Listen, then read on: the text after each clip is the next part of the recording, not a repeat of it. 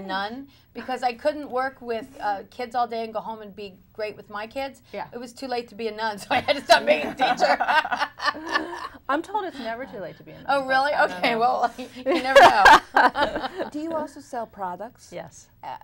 There's an idea being floated out there today in New Jersey that we reduce the sales tax by half for the upcoming holiday season. Is it true that Campbell's soup stock, did the fellow that spoke at your church say, is it true that Campbell's soup stock goes up when the economy goes down? Well, a little bit. I read that. Yeah. That's And he pretty also funny. said that since he's taken over and there's been a culture of nurturing and appreciating the employees, because you can't market Campbell's soup unless, you know, really your employees think that you're honest, your colleagues think you can't be Well, it's a comfort one food. person It's a here comfort and one food. person there. So, yes, to answer your question. Well, Leanna, what's the thing you worry about the most as it relates to life? It's health. Health? You can't do very much if you don't have a few fingers and a few toes. Yeah.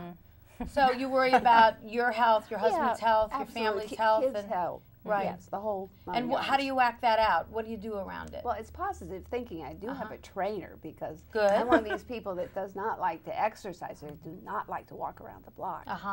That's a bad attitude to have. So we're working on it. There are always new things to learn and improve. You know, you only have to do the 10-minute walk. Do you know the 10-minute walk? 10 minutes out, Yeah, 10 minutes back. That's what they say gives you heart health. Double it. Add 10 more minutes and it doubles it.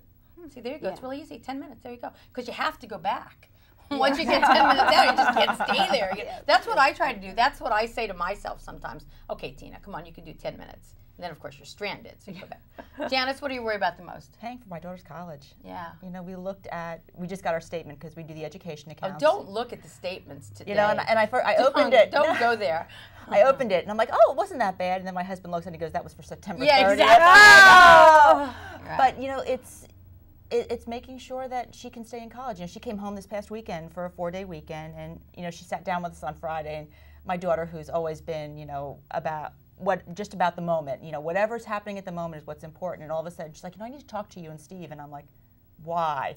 You know, waiting for this like awful conversation. She's like, you know, I'll come back and I'll go to Raritan Valley for 2 years if that would make things easier so that, you know, and then I'll go to finish up a 4-year. Casey Crabell, the president of Raritan Valley, was just on this show, and that's exactly what people are doing. It is. Their numbers are up to like 7,000. Pat Donahue just told me, she was just here too, their numbers are up to 9. That's exactly what's going on. But I think what really impressed me was the fact that she was acknowledging. Sure. You know, she was paying attention. This is a child who didn't care about anything. She still doesn't balance a checkbook. Right. But she's paying attention. Supposed to balance the check. So she eating fewer meals out? Yeah, she's finally stopped eating meals out because I stopped putting money in her account. And she's using her meal plan. But, you know, she's really thinking about it. And she's saying, you know what, I can do 2 years and then go on to my, you know, finish 4-year. And we're like, you know what, we're okay right now. Let's get through this year and see what happens next year. But the fact that she's conscious of it says a lot because she's an 18-year-old kid.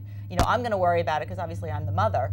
But yeah, but it's scary because it's unpredictable. It is. And we're all afraid of that, which is unpredictable. And then I have 2 more still yet. But life is always unpredictable. Yes, you know, life is always unpredictable, but we can make a choice to make it more predictable by choosing how we respond to things. However, this is pretty unpredictable, okay? More unpredictable than it was unpredictable, at least to the masses, a few months ago, right? I think it's going to continue to be blinders are unpredictable, though. Yeah, we've I got do a couple too. more weeks of this. Right. Yeah, and I think what's truly stressful about it is that, is it a couple more weeks? Is it a couple more months? Is it a couple of days? You know, there's this there's just this lack of the uncertainty. Or years. Or decades. Or have we handed our children a huge bill? Yeah, well, just one thing to take a look at. I happen to be looking at some reports this morning, and the Dow peaked October 9th of 2007 at 14,000.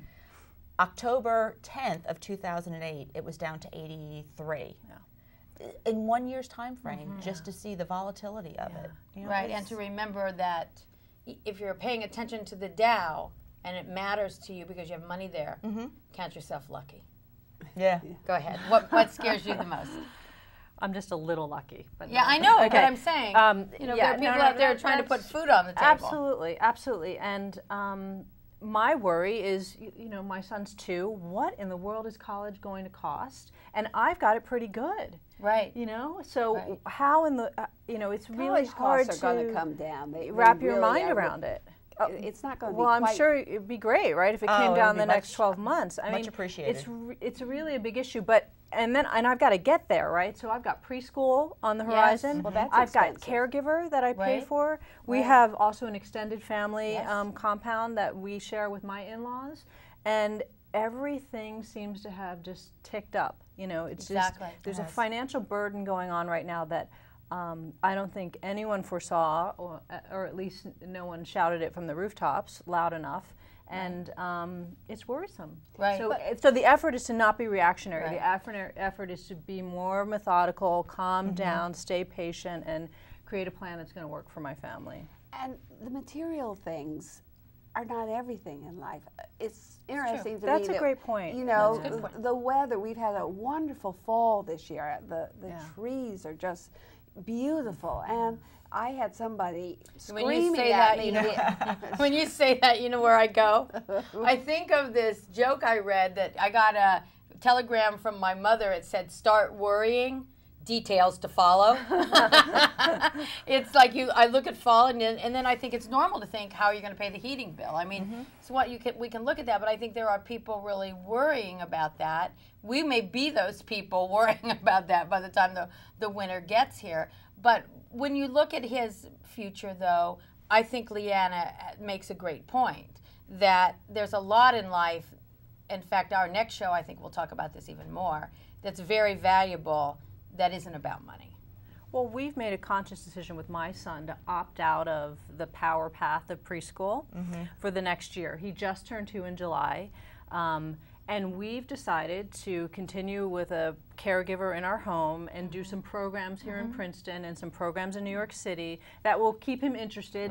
But I'll tell you, we've spent a lot of time on the playground in the last 2 years, and our intention is to spend a lot more in the next year and beyond, because there's something really simple and just fantastic about it. Allow a kid to be a kid. And you were talking about your little extended family compound. I just read an article that said the percentage of extended family homes since the year 2000 has gone up 47%. Now, my daughter, who really does understand statistics, will tell me, because it's partly demographic, there's so many more people who are boomers, you know, who may well be living with their kids. But in sheer numbers, it's gone up 47%. And I think that that's enriching, and it's one of the things we can talk about. That's, you know, not always about money. For us, it's about having great life from my husband, being able to support my daughter who's so busy, having her support me because I'm so busy, and you know, there's a lot to get out of that. When you see some of the goofs that these teenagers make, I mean, my grandson was so spaced out that he allowed his passport to stay in his pocket,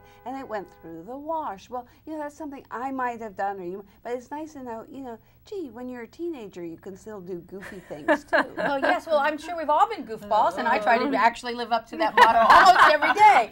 So thank you, everybody, for tuning in for Wisdom and Beyond. We'll see you soon, and go have fun.